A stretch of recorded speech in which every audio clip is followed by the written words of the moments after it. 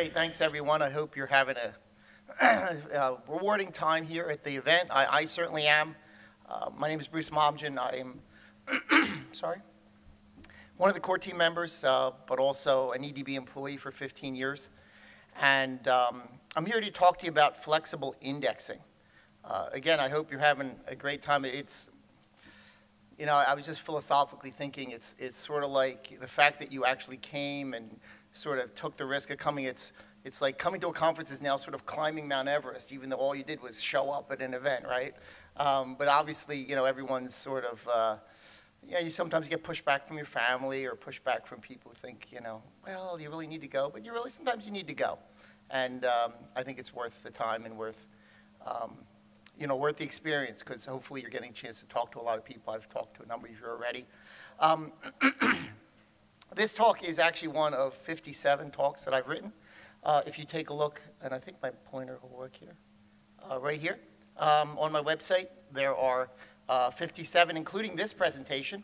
There are 90-some videos of those presentations and over 600 blog entries. So if you're so inclined to follow up, that would be the best way to do that.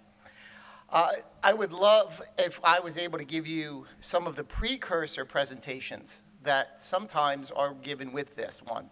The first one, which is, again, all on my website, is called Postgres at the Center of Your Data Center. It talks about the extensibility of Postgres. It talks about how Postgres is going into new workloads, how it does data analytics, and how it does foreign data wrappers. So a whole sort of host of things in terms of extendability. Second talk is Non-Relational Postgres, which goes through 8 data types which Postgres supports, which are not relational. Data types like JSON, range types, GIS, full text search, okay? And the reason I'm mentioning those other talks is because you have to have a context to understand why this talk is important. We've all been, maybe many of us have been in the database industry for years. I certainly have. And in the, you know, back in the old days, we only had btree. And if we were lucky, maybe we had a hash index. But as you may know, the number of the amount of data, the type of data that databases need to store today is much different than it was decades ago. I have a talk about data horizons in Postgres, which talks about a lot of the new data entry, data ingestion, data requirements for new databases, things like Internet of Things, web apps, you know, mobile apps, GIS data, documents, social media, right? All new requirements for databases, and databases you can't adapt to those new requirements effectively are not really meeting the needs, and that's why I think you see a lot of the rise of these secondary new databases that are kind of coming around to meet specialized data needs. Now, fortunately, Postgres was designed to be extendable, and one of those extendable areas, as well as data types, is indexing. And you might say, well, why do I need more than btree? Why do I need more than hash? Well, the bottom line is that you cannot use many of these non-traditional, non-relational data types unless you also have specialized indexing methods to support them. I don't know how many of you have had the experience of trying to shoehorn an application that really shouldn't be using btree into using btree. I've had that experience, very unfortunately, where you're just, btree isn't really working for this data type, but that's all you have, and you just kind of whack it around. Maybe you have a nightly build that kind of scrunches it into some format that works. But in many cases, those btree hash indexes are very linear. Okay, they're expecting a linear set of values, and anything that doesn't fit that linearity can be a problem. So what I'm going to talk about today are unfortunately not the non-relational data types, because again, that's one of the presentations on my site, but how do we index those non-relational data types? And I'll be referencing them as I go, and again, if you have any questions, I'll be glad to answer those. I'll stop really pretty much during the talk, take questions, and then continue, okay? So what are we going to talk about? First, we're going to talk about traditional indexing. That's the sort of btree hash that we're all familiar with, and we'll look at some of the limitations that those traditional indexing types have, okay? Then we're going to talk about some of the non-traditional indexing methods still built upon btree, but they allow you to be a little more flexible with the type of indexing you should do. And I think it's important that you know that.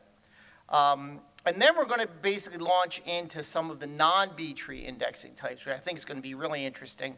And I'll give you specific examples of that. So, any questions before I start? Great. Okay, let's go. All right. Traditional indexing. btree. This is the one everyone's familiar with. Research goes back to the 60s, I believe, or even the 50s to sort of have an indexing type that it becomes sort of a binary tree that you can find values really easily. But btree is only good for certain use cases. Particularly, it's very good for looking up unique values. Now, why do I say that? Well, if you have a lot of duplicates, okay, btree may not be the perfect index for you. It still may work, but it may not be the ideal index, and I'll explain why as I go forward, okay? And it also obviously is good for maintaining uniqueness. If you've got a unique requirement on a column, btree is the natural place for that to happen. It has a very high concurrency, so there's been a lot of research done, and Postgres has continued to improve the concurrency of the indexing so that you can effectively have multiple people adding, removing things to the btree index all at the same time without having them interfering with each other in most cases.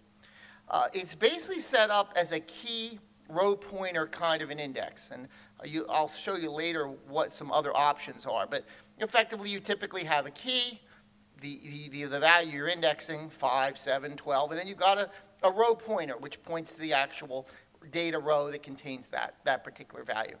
Okay. btree is also very good for certain types of queries. So, for example, if you have an order by or a limit clause, then those are very useful for using btree. Things like merge joins, if you're not familiar with those, I do have a talk called Explaining the Postgres Query Optimizer, which does talk about merge joins if you're curious about that. In addition, nested loop with index scans, another topic covered in my talks, which is very good with btree, okay? But you may want more. That might not be enough for you. So you may want to index expressions or functions. We'll show you how to do that. You might want better row control. You might want smaller or lighter weight indexes. I'll show you those. You may want to index nonlinear data. What is nonlinear data? I'll show you what that is. You might want to do closest match searches, like what is the closest point to some other point. You may want to index things with many duplicates. As I said, btree is not great for that. And you may want to index multi-valued fields. This is a case where you have multiple values inside a single column. Think JSON, think full-text search. You really have multiple words in a full-text search document. You have multiple keys and values inside a JSON field. How would btree work with that? Not great. There are better options, and Postgres does support them. I mean, I'll frankly tell you that this extendable capability of Postgres and its ability not only to handle non-relational data, but to handle non-relational data efficiently is one of the reasons that Postgres is so popular today. If it was just like traditional databases, it wouldn't be as exciting as it is. So let's talk about a simple case. This is still using btree, but it's a case where you want to index an expression. So why would you want to index? Actually, let me ask, do you have any questions? Okay. Why would you want to index an expression? Well, traditionally, you index columns. And you say column equals 3. You index column x, and you say x equals 3, and the system knows, oh, that's x. I have an index for it. I'm going to look up all the 3s that are in that column. Okay. But there are cases where you may want to modify the column and index the output of that modification. So, for example, let's suppose we don't want to look up Andy in lowercase. We want to look it up in upper or lowercase. So our query is where lower of name equals Andy. So it would be uppercase Andy, lowercase Andy, mixed case Andy. They all should match. The problem is if you create an index like the second row here, the bottom query will not be able to use, the first query will not be able to use that first index there, because you index the column name, but we're not comparing the column name. We're comparing lower of the column name. What's great about the bottom example is that you can actually index the output of the function on the column. And then anywhere you use that function on that column, the index will be used. And you're not going to use this on day one, but again, as I said before, instead of trying to shoehorn something in, this gets you out of a lot of problems. Okay, so let's look at an example. Customer table, we're going to put 1,000 entries in here. We're going to create an index on the name column, the first red query here. And then we're going to say, okay, customer equals 999. Works great, okay? But then the bottom query, as soon as we add the lower in there, yes, sir?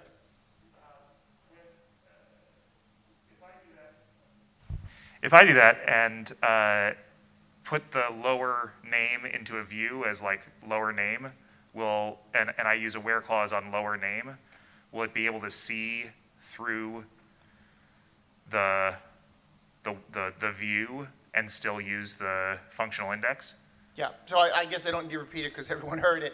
So in fact, yes, the way the optimizer works, the way the whole query processor works is that effectively we parse the input, we tokenize it, we identify the type of statement it is, a select, an update, we load a structure, and then we run it through what we call the rewriter, where we handle views and rules. So all the replacement happens at that stage. So whatever view you referenced would automatically be replaced by whatever the view definition was. And that output then goes to the optimizer. So the optimizer really doesn't see your view. It really sees the combined output of the actual columns and functions that you call. And therefore, the optimizer would be identical as you typing it out manually and expanding the view yourself. Yeah, great question. Yeah. So if you had a view, you would still have to create the expression index, but it would know automatically. So you wouldn't have to use the lower in your query as long as the view had it, basically. And thank you for getting him the microphone because I usually have to repeat the questions. So you can see at the bottom here that lower doesn't use it. But if I create this expression index right here at the top, then when I run that query again, you can see that that special index is used. So again, you may not want to use it right away, but there's a bunch of cases where you kind of get stuck in this thing, whether it's certain string manipulation or concatenation or some kind of calculation where you're doing that kind of comparison in your queries a lot, and the column value itself is not what you want. It's really the output of some manipulation of that column value. That's where this comes in. You can call user-defined functions with the expression indexes. You can concatenate columns. You can do math expressions on them. The only requirement is the function has to be immutable. So if you look at the function definition, you can see which ones can be used in expression indexes and which ones can't. But also, obviously, the where clause has to match the query, the expression you used in the index creation. If it doesn't match, the optimizer can't figure that out. Okay. Any questions? Okay. So the next thing, and again, we're starting really slow, but by the time at the end, you'll be like, wow, this is really weird. Okay, so don't worry. Partial indexes, now these are cases where you're only indexing part of a table. Okay? So just as expression indexes, we're not indexing a column, but the output of some column function combination. Partial indexes are only indexing certain rows in the table. So why would you want to do this? Well, let's suppose you're writing a query and you're only really going to want to look up certain rows. So for example, let's suppose you have an accounting application and you have a Boolean flag which indicates whether the order is zero balance or not, right?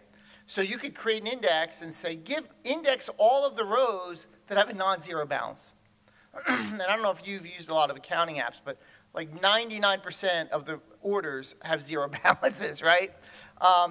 And instead of indexing the balance of all the rows, and again, you probably don't care about the zero balance rows, you can effectively create an index just on the non-zero rows. And then if you want to look up the non-zero rows, typically to run reports, that's how you create a partial index to do that.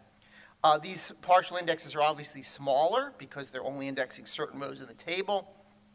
They take up less memory. There's less deep, right? So when you're walking through the index, it's not as deep. There's less insert and update overhead. So again, if every time you index a row, if somebody changes it, you typically have to update the indexes. If you're not indexing those rows, it isn't an issue.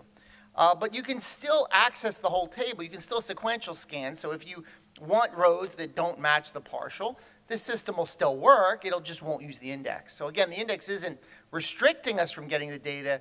It's merely making a faster way we can get to certain rows and saying, if you want the other rows, we're not going to use the index for that. Okay? Here's an example. I'm going to create a table called customer. I'm going to add a column to the customer table. And I'm going to assign a whole bunch of people to Arizona, okay? And then I'm going to create an index for all the people in Arizona. Now, maybe I have a tax requirement for Arizona. Maybe my business is in Arizona. I don't know why. But let's suppose I'm usually interested in people from Arizona. So I create an index here. And to create the partial index, what I do is I add a where clause on the end of the index creation. Kind of unusual, but it works. Because then when I say, go give me everyone from Pennsylvania, which is where I'm from, it uses a sequential scan because we don't have an index on the Pennsylvania rows. But if I want to do an index on the Arizona people, you can see it immediately uses the special partial index that I created for Arizona. Now, you can even make it more sophisticated. Here I'm actually indexing the name. See, because take a look back here. I'm indexing the state, but I'm saying where everyone's in Arizona, right? So that index effectively has identical indexed values. They're all AZ, right? Because the where clause equals of AZ, and I'm indexing the column that I just, so that's kind of silly. There's not a lot of use to that. So I can create a different index, like this one, where I say, for all the people in Arizona, index their name. Because I already know they're in Arizona because the index tells me that, particularly if you're doing an equality index like this. You just say, all right, name, just do the name. And now I can say, okay, if I want everyone in Arizona, it uses the index.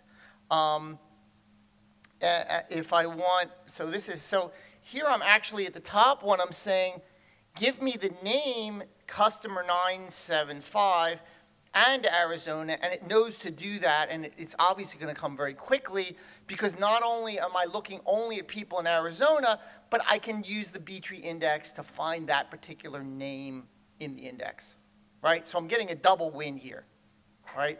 I know the index only contains people from Arizona, and inside that index, I have all the names.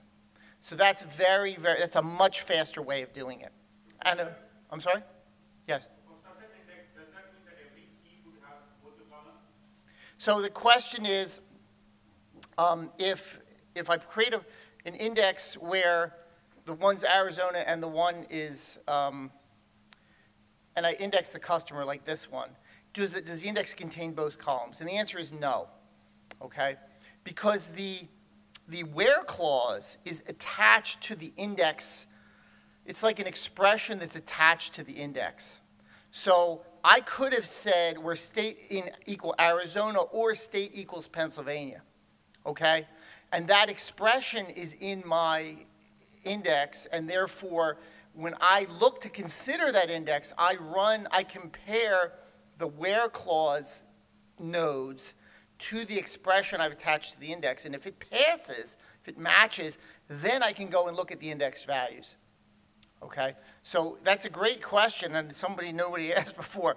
But in fact, that expression is not. It's not like I take the AZ and stick it in there because that would be just kind of weird.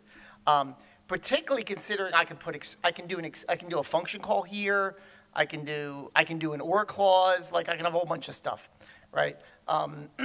So effectively, if I had like state Arizona or state Pennsylvania or state New Jersey, I might want to put the state in this index, because all of a sudden this index isn't telling me the state anymore, the contents, and now I'm really got to pick through the state and maybe the name, depending on what my requirements are. Yeah, great question.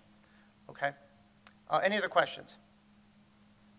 Okay. The point here is that it works with the top one where I'm doing the customer name and the state, and it works just for the state. Either one, they both work. Okay. So let's move kind of out of this and talk about. Yes, sir. So if I had, with your OR clause, if I had an index, if you did where state equals AZ or state equals PA, if I had separate partial indexes on state equals AZ and state equals PA, would I use both partial indexes? Can the planner do that? So that's a great question. So if you had an OR clause, so when you start to look at an OR clause, in Postgres, whether you're using partial indexes or not, okay? And again, this is more about my explaining the query optimizer that we're not presenting. But when you have two clauses which both could potentially use an index, you start to look at maybe using a bitmap scan, okay? And you can see the bitmap scan right here at the bottom, okay? And in the bitmap scan, what we typically do, there's a couple reasons we use a bitmap scan. In this particular case, we're using a bitmap scan because we expect a lot of duplicates, right? Because we expect, notice the top query does not use a bitmap scan because it knows there's probably one customer with that name based on the query statistics, okay? And therefore, it's just going to do an index scan. But if it expects a lot of duplicates, it will use a bitmap index scan. The second reason we would use a bitmap index scan is if we want to take two indexes and merge them together. So what would happen in your particular case, hopefully if the tables are sufficient size, is we would create a bitmap for the first query using the first partial index, and then we would find the matches from the second partial indexes and find which ones we would merge those together with an OR because you used an OR, and then we would look up the rows. The other issue with this partial index is that you still validate the rows themselves.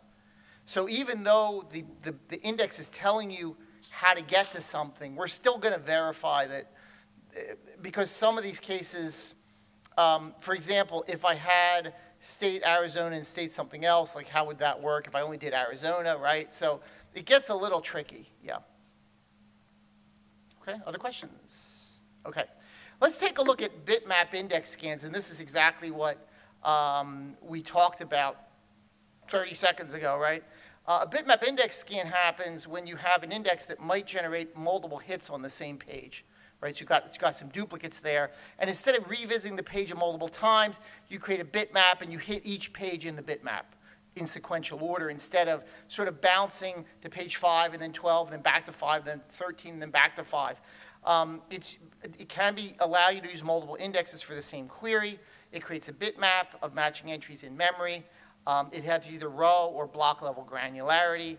And again, it's used for and/or type queries, exactly what I just talked about. And it's part of the optimizer. And this is an example of exactly what we talked about.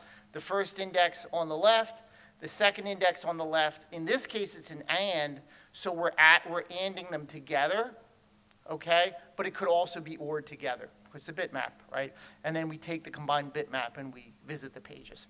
Okay. Questions? You obviously set me up for that section, so thank you. Yes, sir. So when choosing between doing multiple indexes on columns, like a btree on column A and column B, versus relying on the bitmap between two indexes, how would you choose between? Yeah, that's a great question. It's not something I typically would talk about in this presentation. Explain the optimizer is a better one for that. But the short answer is that if you're doing column ABC, for example, if you're normally accessing just column B, odds are you're not going to be using that index because the A is not selective enough. We do have some skip scanning. So if you were doing A and C and B was in the middle, We can do skip scan where we'll do all the A matches, and then we'll skip over the Bs and find all the Cs that kind of match in there. So it really depends on what your usage pattern is. If you're always going to be doing A and then optionally B or optionally C, ABC is probably a better example. If you're basically telling me I could do A or B or C with equal granularity, you're probably better with a separate indexes and then allow the bitmap scans to happen. Yeah, great question. All right, so now we're going to get into the meat of this, sort of the setup. Again, I'm excited that you're excited about what they can do. A lot of databases can't do these kind of things. And again, you're not going to use these on day one, right? You don't go hog wild. But there's a whole bunch of cases where you get unusual data models, data patterns, and if you don't have these tools, you can't really solve a lot of some problems. And by having these tools, it allows you to kind of zero in and find and basically granularly create indexes which meet your particular needs, I think in a very powerful way. But in an even more powerful way, we have a lot of non-btree data types, which I think address a lot of the non-relational needs that are very common today. The first one, which you probably have heard of before, is called brin, or block range indexes. Okay? This was designed about 6 years ago. Alvaro Herrera out of Chile was the sort of the big driver behind this. And it's pretty interesting. A lot of you may be familiar with maybe bitmap indexes that are stored on disk. Postgres does not support those for reasons I can get into. But I think this brin index is very, very powerful. Because, as you may know, indexes are fairly heavy. You may be familiar with cases of data warehouse where you just want to index every column. So indexing a btree on every column is probably a bad idea. The size of those indexes can be very large. The overhead of inserting, update, and delete can be very large. And you can really grind your database to a halt. So the brin indexes are tiny. They're basically tiny indexes designed for very large tables. They basically store the minimum maximum value of a range of blocks in the table. Now, one advantage that came in Postgres 14 is you can actually have multiple min-max block ranges for multiple min-max groups for a range of pages in Postgres 14. It's called multi-range indexes. And Magnus did cover that yesterday if you saw his talk. But typically the default is 1 min and max for 1 megabyte of data. So you have 1 megabyte if it's a 500 gigabyte table, then effectively you have 500,000 min-maxes. Those min-maxes are very small, and it will basically tell you for a particular value, is the value you're looking for within the min-max range for that megabyte? If it is, we'll look through the whole megabyte. If it's not, we'll go to the next megabyte. Okay? This is particularly useful for data that is kind of temporal or have some sort of locality to it, so that similar dates or similar values group together physically in the storage. Again, allows you to skip through a lot of data that cannot possibly match your min-max. The value you're looking at is just not in the min-max, so I can just keep going. Again, very good for naturally ordered tables, chronological insert only. Index is like tiny. I want to think like for a huge table, it may be 500 kilobytes or something like that. Just really small. Yes, sir. So it stores the min-max. Can you use it for min-max? If you do can you sort of sequentially look through the brin pages and once we find a max and say hey, okay, well, it's larger than anything that falls below it, so I can stop looking, or it can't do that? So the question is, I'm sorry, you had the microphone. So you cannot, the min-max is not deterministic. So effectively, you may have added a very high value into a block, and then that value got deleted. And the min-max will not come down from that. So you can't really do a min-max aggregate by finding the mins of all the blocks and then saying that's your min. It might have been your min at some point in time, but it's not your min today, potentially. So again, it's more of a, I want to think of it as more of a filter index. It's always accurate in terms of all values are within that range, but the endpoints are not always accurate. Yeah. They're very inexpensive to update because they're very small. Most inserts, update, deletes will not affect the min-max at all. And again, it's possible to index every column at low cost, which is just, btree is just terrible for that. Second index type. Yes, sir. Oh, I'm sorry, I didn't see your hand. They do seem to be very useful and inexpensive. Any downsides to just having them as default on? It almost seems like, you know, something that a column stored database would do, right? I mean. Oh, so the idea would be that you would basically create a brin index for every column for every table. By default. By default. No one has ever asked that before. You know, that's a creative idea. I've never thought of it, but yeah, you could potentially do that. Yeah, they are that light that you could, particularly if you knew you were a data warehouse and you knew that, you know, all these things were happening. I don't know how people are doing it now. Maybe they're writing scripts which ought to do that, but I've never seen it automatically done, but I can see why you'd want to. I mean, one thing is, as you said, right, for large data warehouses, you could just randomly once in a while be searching on a column that's never indexed at all. Exactly. Yeah, exactly. This gentleman wanted to say something. Yeah. Yeah, just a quick comment about that. That's the way Netezza used to work with its zone maps of having them in max, and it always had those. So, and that was one of the fast ways that it accelerated. Yeah, I think the issue is that Postgres is not always a data warehouse, right? It's kind of a combo, but it would be kind of cool to have like a mode where you turn it on, and then every time you create a table or add a column, it just automatically created something like that. Yeah, I can see, or even a tool that would go out and find out which ones aren't done, right? Like it run every night and tell me, you know, what isn't done. Because you're right, it's kind of, you're creating 5 columns in a table. It's kind of annoying to create, like, do 5 create indexes after that and make sure you get them all. Yeah. Yeah. Good point. Very good point. I never thought of that before. Anything else? Okay. So the second index type, which I think is really useful, is called GIN. It stands for Generalized Inverted Index. I know that doesn't make a lot of sense and doesn't, well, how to explain it? It isn't very descriptive to me, but effectively it's very good for matching places that have many duplicates. So things like text documents, and I'll show you some examples in a minute, JSON, multi-dimensional data like arrays where you have a lot of duplicates. This allows you to store the data, the value once, and then the multiple rows get added to it. So remember when I said btree was key value, key value, key value. This is basically key and then value, value, value, right? Ideal for columns containing many duplicates, optimized for multi-row matches. So think bitmap indexes. Key is stored once, and then you have many row pointers after that. It does have a special batching mode because updates can be expensive, so it has like a holding area. It still works, you don't notice it, but there's this holding area that when you do inserts and updates, it kind of goes into the holding area, and then that's flushed every so often into the main index. So there's this internal ability, I don't remember what we call the holding area, but that's what it effectively is. It allows compression of the row pointers, so again, you get a very tight index, and again, optimized for multi-key filtering.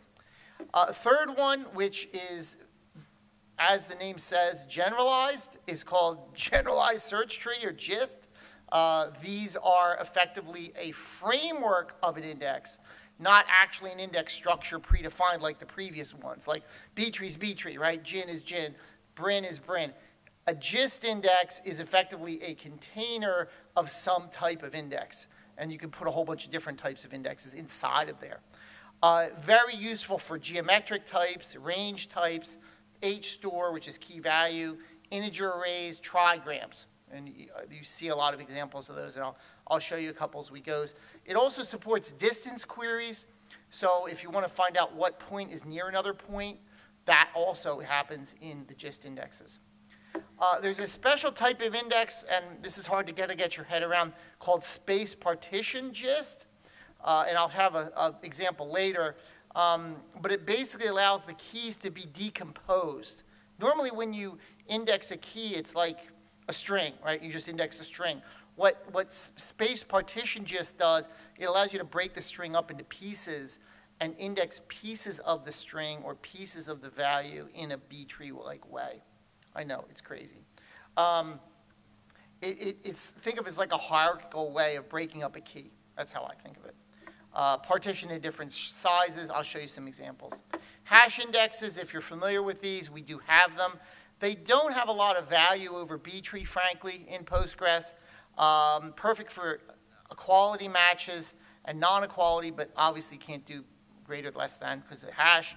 No range lookups, and it's crash safe in replication since Postgres 10. This was not true years ago, and that's why I have this slide about it.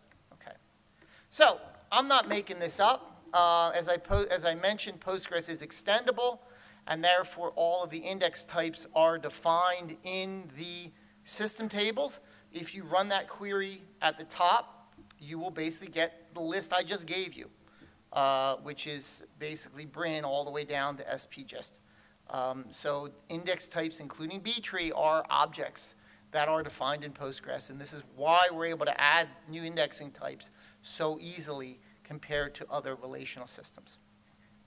Index summary, btree is ideal for unique, brin ideally for many columns, gin for duplicates, spgist for duplicates in prefixes, and gist for everything else. Okay, so that's how I kind of think of it. This is hard to remember sometimes. That's why I kind of, this is like the cheat sheet. And again, these slides are online, so if you forget, just go back there. All right, let's get into some of the details of exactly what it looks like for specific use cases. So if I take a look and I query the system tables, I say, give me all the data types that support btree. I get a pretty big list, okay? But keep in mind, this list may not be the best for btree. It just means btree supports it. But we may have a better index type for this particular type column. What supports brin, okay? Not every data type supports brin. The gentleman was asking about indexing every data type. Some data types can't be indexed with brin. So just be aware of that, right? A lot can, but again, they're mostly linear data types. Gin, much smaller, much smaller list of things that support gin. Because most indexes, most data types don't have a lot of duplicates. The ones that do, array, JSON, text search. Those are the three. Have a lot of duplicates, and those are the ones that gin supports. Okay, so you're not going to create a gin index on an integer column. Probably not. Okay. Gist, a little wider, but things like still JSON's there, text search is there. They may not be the best choice. Gin is probably a better choice for you, but gist is still supported if you want to do it. But the ones that are primarily gist are things like boxes, network data type, points, polygons, and ranges. Okay, those are primarily gist. And then spgist, a little smaller, mostly related to range types or text. And I'll show you some examples of that. Okay. So let's look at some examples. btree, standard diagram, right? You have a top node split into multiple smaller nodes, which then go to longer, and then finally point to the btree. Brin, here's a great example, okay? I always forget how many rows there are here. Three, I think that's 10,000. 100,000? Let me see. 1, 2, 3. 1, 2, 3. Yeah, it's 100 million. 100 million entries. I create a btree on it, and I create a brin on it. And you can see that the brin table itself is 3.4 gigabytes. The btree index is 2.1 gigabytes. That's a lot. What is that, like 40% of the main table? Brin index, 100K. Right, this is the power right here. This is the slide. If you're wondering why you'd ever use brin, this is it.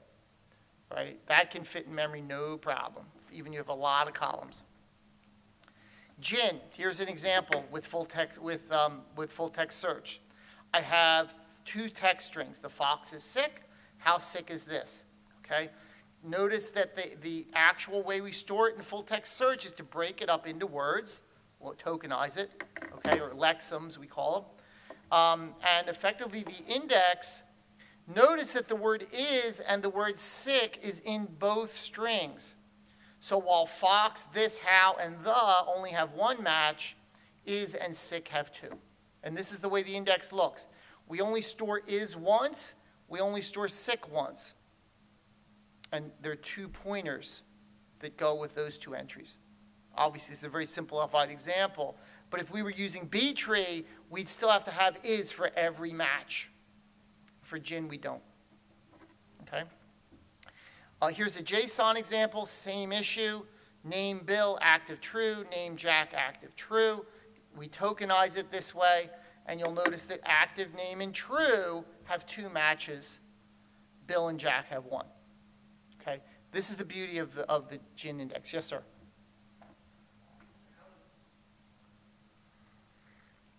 With deduplication in PostgreSQL, I mean, it seems like you're saying btree, is it somehow related? So, so in Postgres 13, or is it 14? I think it was, what was it, 13? 13, right. Peter Gagan, who's at this conference, does amazing work. And he worked with Anastasia, her last name is, I'm sorry, I can't remember it. It begins with an L. Anastasia, I've met her, I just can't remember the last name. They worked together to allow btree indexes to not store the key multiple times if there's duplicates in there, okay? And you're absolutely right that it minimizes the need for gin if you have a lot of duplicates and you have linear data, okay? But the issue with gin, aside from the way we have the duplicates, is we're allowing a single field to be tokenized and all those tokens fed up into the index. That really can't be done with btree. You know what I'm saying? Like if I have duplicate strings in btree and I'm only just looking at the string matches, absolutely. The deduplication of btree was my #1 feature for Postgres 13 as being amazing. But that doesn't help me here because I have multiple multiple token matches inside a single field. And you can't create a btree index on that because it would just become like a mess. Okay, so that's a great question. Yes, other questions? Okay. Here, there's another option we have called JSON bpath, which effectively allows me to, if I'm looking at the whole path of the JSON, not the individual tokens, but the whole path, I can actually hash the whole string, the whole token string, and then I can look up I can find exact matches. I can't look up key values separately, but it's another way of doing lookups with JSON and gin. Gist, again, very good for multi-dimensional data types like GIS, range types, IP networks. This is, for example, this is what linear looks like, right? We've all seen this in, what, 3rd grade? You know, you got a number line, right? And you have the numbers 2 or the numbers greater than 4 or whatever. This is great, right? But not all data comes at us like this. If the data comes at us like this, how do we do it? Well, we could kind of say greater than 2, but then we've lost our whole Y dimension, right? That's a lot of red, right? So it's not, you can kind of get by, but it's not really a great solution, okay? What happens with gist, as remember I said gist is a container, it contains what are called bounding boxes, and effectively it creates boxes and then smaller boxes and smaller boxes. Oleg Bartunov, key person here in working on gist index. If you're curious, please talk to him. Tall Russian guy, white hair, very easy to talk to. Would love to talk to you, I'm sure. But the cool part about rtree, as implemented in gist, is if you're looking for a point, you find the point and then you find the box that contains points near that. And then you only have to look in that box. You don't have to look in all the boxes because you just found the box that has the one. So it's kind of like, to me, that little diagram, it It's a big box, and then the littler boxes and the lower boxes all the way down, and you're trying to find the box, and once you find the box, you just look at all the points in there and you find out which one's the closest. Can it do three-dimensional stuff? I do not believe it currently can, but if you could ask Oleg and let me know, and then the next person asks me, I'll know the answer. But I've not seen three-dimensional in action. Great question, though. Please, I'll ask him if you don't. If you don't ask him, I'm going to ask him. All right. So again, just for two-dimensional points, boxes, circles, points, polygons. If you're using GIS, GIS creates its own, effectively, its own data types and creates its own GIST indexes to index all the GIS. So there would be no PostGIS without GIST. Without extendability, we couldn't do this because they basically take Postgres, they load a bunch of new data types in, they load a bunch of new indexing types in, well, all of a sudden you have a GIS database. Crazy, but it works, right?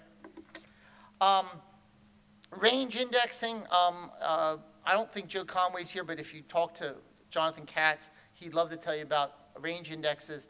They're basically start and stop inside a single field. Makes it very easy, because I've done queries where I've start and stop in separate fields, and it's really hard to kind of use an index effectively. By putting them in the same field, we can create GIST indexes, which basically do the similar type of box, except the boxes are big ranges and then smaller ranges, and smaller ranges you can find things that fit a particular requirement. Really, really cool. I mentioned SPGIST, and this is the best diagram I can think of it. We basically take a string, like a URL, we break it up into keywords. And like HTTP is part of it, and then the domain, and then the part after it, and you can kind of create, instead of indexing the whole key, you splice it up, and then you index parts of that. Really cool. Again, Oleg would be your person to talk to about this. We have quad point and other one, KD point. I'll let Oleg cover those. The documentation is pretty clear on those. A lot of our extensions have support for this. So, for example, we have a btree written for gin. I used to tell people if they had a lot of duplicates in btree, before Postgres 13, I would say try btree gin because it's btree, but it removed the duplicates. Now we have it in btree, but we didn't back then, right? Cube, InArray, Trigram I mentioned, PostGIS, all of these have this indexing support. So, index usage summary, what did we learn? When do we create indexes? This is a question I always kind of get. Some basic pointers. Look at PGStat user tables. If you have a lot of sequential scans, you may want to, put an index there. PGStat statements will tell you what queries may benefit from it. Sequential scans are not always bad, but just keep in mind when they might be bad. If a PGStat user index scan is low, you might have an unnecessary index. You might want to remove that because unnecessary indexes do slow down the database. So when evaluating index types, look at how long it takes to build, look at how big the storage size is, look at what the insert update overhead is, look at the access speed, and then figure out what operators and what data types it supports. And this is sort of the way I kind of look at it. Because in most systems, you just have btree, so you don't have a choice, right? You don't have all these options. Now you do.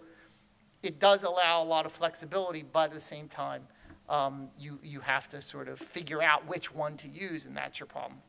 So I am out of time. We did have some really good questions. Unless somebody has a final question, we're gonna finish right now. All right. Well, thanks very much. Appreciate it.